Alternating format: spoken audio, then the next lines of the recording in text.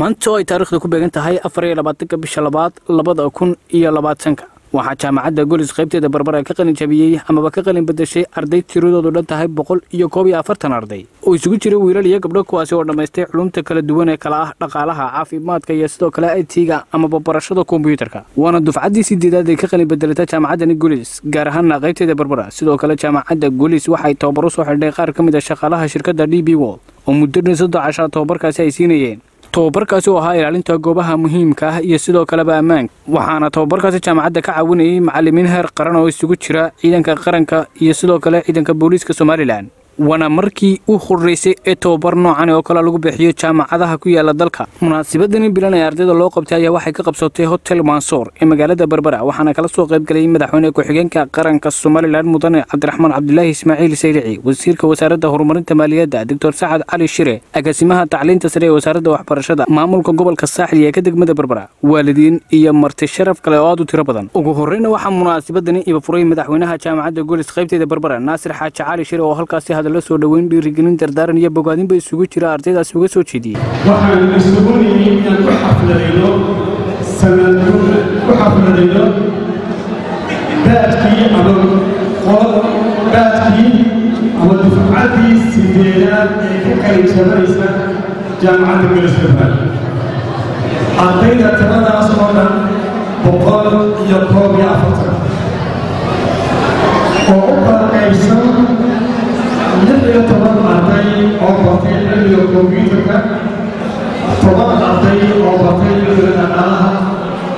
15 oo arday oo batay cilmiga laboratoryga ama shaybaarka iyo 100 arday oo ka socota DBOD oo aan wadanay cilmiga nabadgelyada iyo waxaa tahay runtii aan leeyahay hambaliyo geesta kalena waxa iyagu hadalka iska doomaray maamulka gobolka Saaxil ee ka degmada Berbera iyo sidoo kale agaasimaha tacliinta sare ee wasaaradda waxbarashada Somaliland waxaan isleeyahay dafcadda sideedaad waxay wax badan ka caawinaysaa xaaladii nabadgelyo ee u xilsaareeyeen taasoo ah marka maqasho jaamicii waxaad garanaysaa ama aad sawiranaysaa qof la qoray qof la tababaray